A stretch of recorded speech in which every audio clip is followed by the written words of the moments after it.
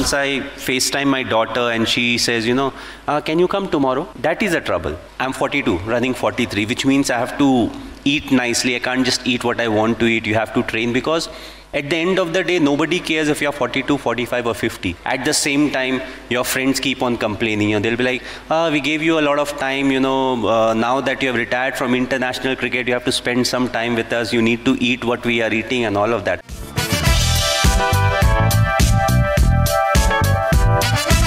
Before you were retired, I'm sure there was a lot of expectations on you in terms of performing in cricket, and every day would have been really, really difficult in terms of dealing with the expectations. But now that you've retired, has... One second, retired from international cricket only. Point to be noted. Hello.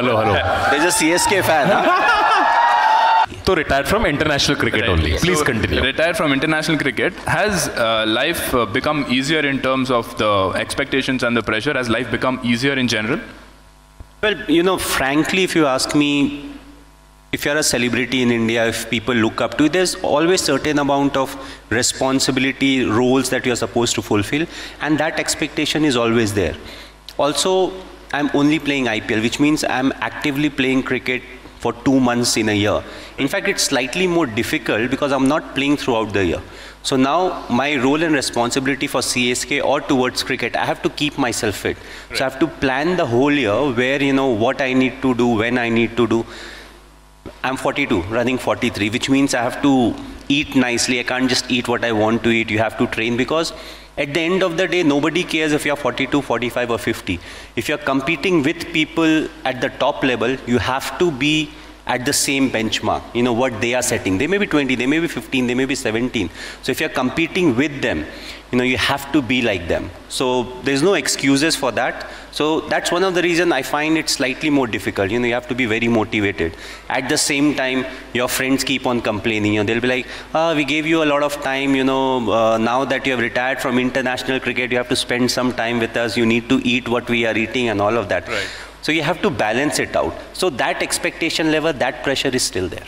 So most of us, when we look at a celebrity, we feel like, okay, their life is perfect, everything is going well, happy life.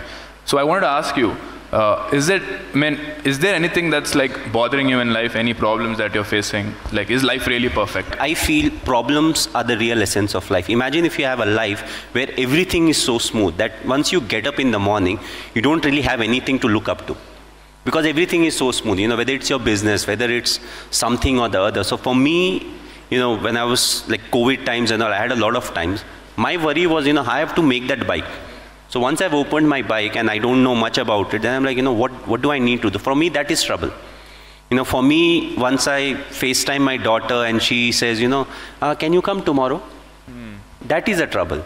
When my father, some 5-7 years back, he was like, you have played enough cricket. Leave it now. There are others who will play.